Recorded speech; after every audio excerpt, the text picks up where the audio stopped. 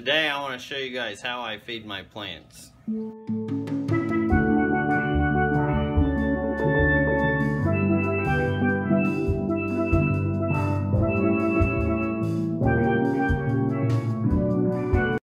world, how's it going? I hope you guys are all doing great. And if not, as always, I hope that tomorrow gets better for you. Tomorrow's always a new day. Keep that in mind. Think good thoughts and be your own creator. Now, I've got a bunch of dry ferts in, and I wanted to share with you guys. This is what I use to fertilize and feed my fish room, and it's the most cost-effective way for me to do it since I have so many planted tanks. Let's go through all these different ferts real quick. So here's all the fertilizer I got. It's all dry ferts. Each bag is a pound. So I've got quite a bit. This should last me quite a while. I've got some GH boosters. I haven't really messed with this and don't usually mess with this. This is something new I'm going to try since I'm doing softer water. And instead of like salty bee and stuff like that, I want to see if this works good for my Caridinias. So we'll play with that a little bit, see what goes on. Phosphate. Now I don't use a lot of this. This is like an extra additive. This is kind of like steroids for your plants. It can cause algae a lot because, well, it's phosphate, phosphorus. It's what people use for fertilizers in the yard and stuff like that. And as well as you don't use very much of this. Like it takes very little amount for a tank for this. So this will last me a long time. Then these are my micros. These are my trace elements. Plantex CSM plus B. Now they got a Miller mix. I'm not familiar with it. I've always just used this as my trace minerals for like magnesium, boron, calcium, all kinds of just trace minerals. Does have copper in it. I've used it for my shrimp tanks and I never really had any issue with it, but I also dose lightly. Then here we have, oh, I got two of these monopotassium phosphates. I'm not really sure if I even ordered those. I almost wonder if he threw those in since I ordered so much. Nilo CG, he's a real good guy. Like I actually bought two different orders and he refunded me for the shipping without me even saying anything. I was just going to pay it just because time's always in a crunch. I didn't have time to mess with it. Let's see, this is all I'd order. Oh, no, just this one. Move that down here. This here, okay. And then here's all my macros. And I've got a lot of my macros because this is what I dose the most of. And what I use for my macros, which is mostly potassium, is potassium nitrate and potassium sulfate. So I'm going to use the potassium nitrate in my Neocardinia tanks a little more. And if there's not a big fish load, I'll use the nitrate. But if there's a heavier load, I use more of the sulfate. That way there's not a problem with too many nitrates in a community tank. And as far as dosing all this stuff, I use a EI method, which these are what I use. I keep them in a container here, and I have like an estimate for my dosing, which I just use spoons. I'm still working on this. I need to get more measuring spoons for each one just so it's nice and easy to do. I formulated these myself. He's got some on his website and it shows that. I'm gonna show that to you guys as well and kind of give you guys an understanding. So really my philosophy, as long as there's some in there, something in there, whether it be the right amount or whatever, it's better to have a little than not enough. And it's not really good to have too much, so it's always good. I always do light dosing, especially with as many tanks as I have. I don't want to grow plants that quickly. And I also, when I'm dosing it, I think of bio loads as well. So the first thing I do is I use Carbon Excel for my tanks to get the carbon in there since I don't run any CO2. Now I'm just starting this regimen. I'm already seeing nice new growth. Algae starting to kick back since it's been a while since I've done it. But I got it in a squirt bottle, kind of like a boxer would have. And I just go through, bam, throw a little bit in. I'm not looking for a lot. So of course bigger tanks, like say 125, I'll go and hit all 3 of those. You can see I'm getting a little algae on the front glass, but nice new growth. This tank actually hasn't had a water change for about 3 weeks, hence the algae growth on the tank. If I was doing my water changes, that wouldn't grow so bad.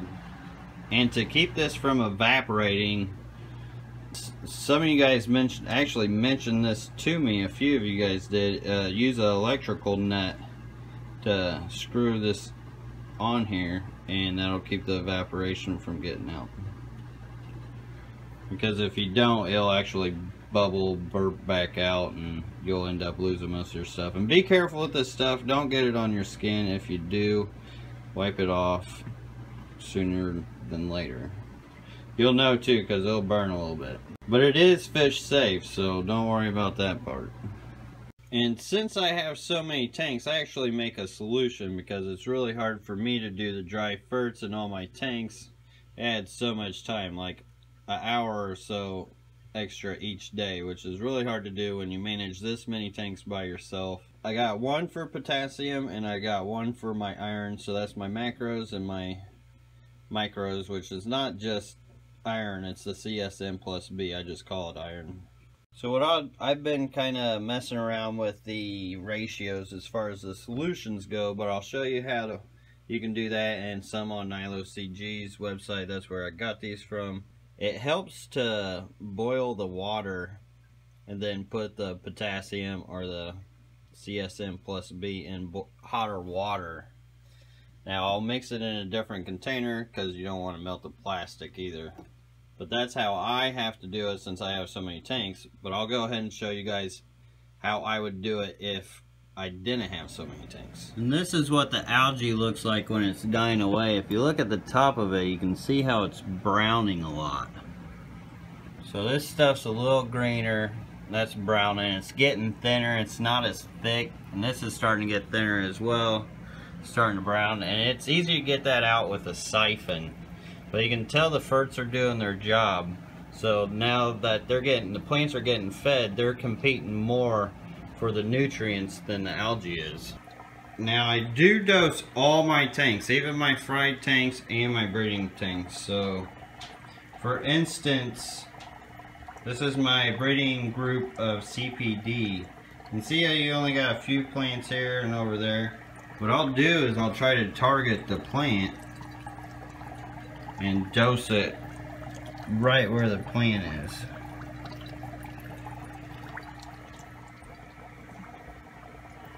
Like so, for this one, just like here, I would dose all the way through it, so I wouldn't have to be as targeted. Here, I'd target there, and I would target there, and there. Then say this one actually doesn't have any plants elsewhere besides the cup that it breeds in. Well, there's a little one back on that rock, so I'm gonna go ahead and throw it in the corner. I don't really want to get it in the cup I'm breeding in, because that's where all the eggs and everything are. And that'll get into the water column anyway. It's especially with the root feeders. With the root feeders having a more direct approach, sand doesn't absorb it as well. But you get something like Eco-Complete and it'll just keep the potassium in it. Some will get to the water column. Root feeders really love it. And something like a tank like this, well, I would just dose it all over it since the tank's everywhere. But I would still try to target like at least 1 scoop on that, at least 1 scoop on that, at least 1 scoop on that, and so forth. Also on the note of biomasses, when I have only got so many small plants on here, not really fast growers, you don't want to fertilize them as much as you would a moss or something, or guppy grass that would eat it real fast and hide up. Like this high biomass. This biomass can probably handle a lot more ferts than that little tank could. So you gotta feed the biomass of plants accordingly to size. Now here's Nylos CG's website. Oh, got a little pop-up here. That's actually for a site where you can get extra % off. I got 10% off last time. It was kind of nice. And as you can see, the prices aren't too bad. He doesn't even know I'm making this video. I wanted to show you guys, since this is what I pretty much use. And he's got great dosing instructions, and he's just a good guy, and they do good business. Here it tells you more about it in this section. The EI dosing, same thing with the teaspoons, kind of like what I do. Which actually, his dosing looks a lot like what I do as far as the 1/8, keeping it smaller. So I think the original, like the Rex Grig formulas, those were more for really high-tech tanks, because that's when I was back doing more high-tech tanks and I had time to deal with high-tech tanks. And it has targeted concentration levels, solutions you can make, and kind of the formulas for that.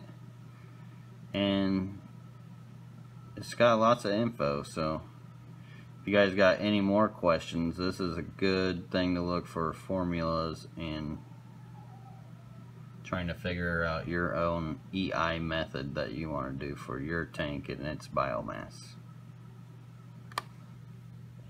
And you can go to his website and get this information, or you can just pause the video or whatnot. Now that you guys saw Nylos CG's formulas, I'm going to show you how I do it. Since I go with light dosing, these aren't really high-tech tanks. There's pretty much low light on most of them, low to medium. So it's all about balance as well.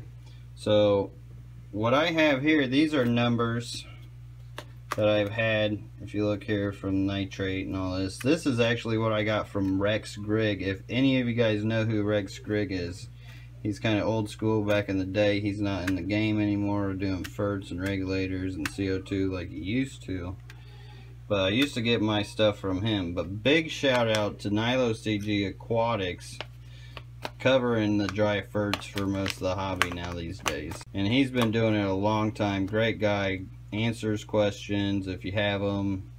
He's very helpful. So as far as this, I've got it formulated to 1/4 teaspoon is 1.9 grams, which you want about 2.8 grams for a 20 gallon. That would be more for a high-tech tank.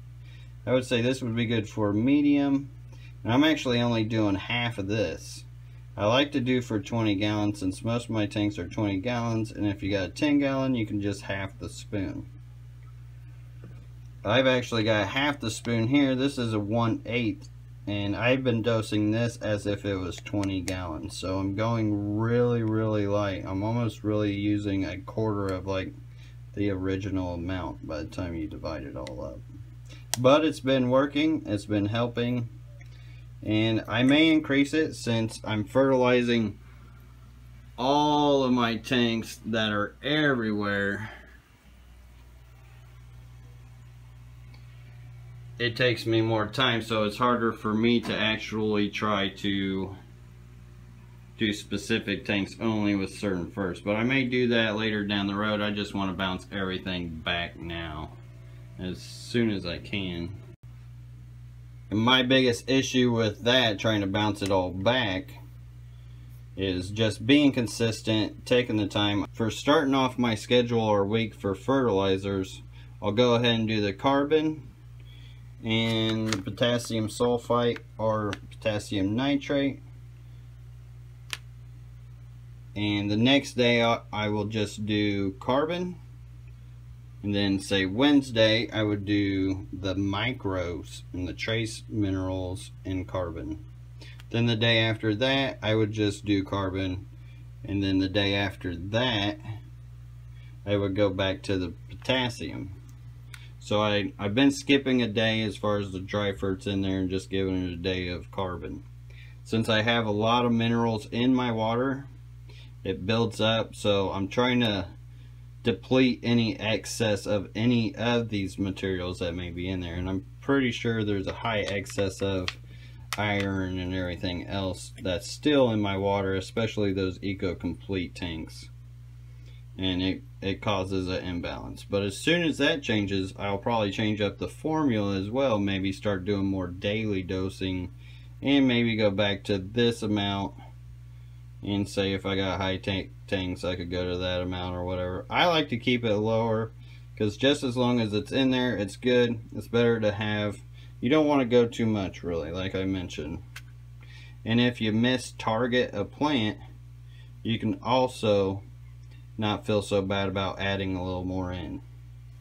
As time goes, the plants will grow as well, so that will factor into the amount you dose as well. So that's a big reason why I'm kind of dosing light, and another reason why you would go heavier. Alright, so I hope I targeted most of your guys' questions and made this as informative as possible, and that you guys learned something. If you still have questions, hit me down in the comments below. I'll answer them. Let me know. And until next time, in the next episode, peace world.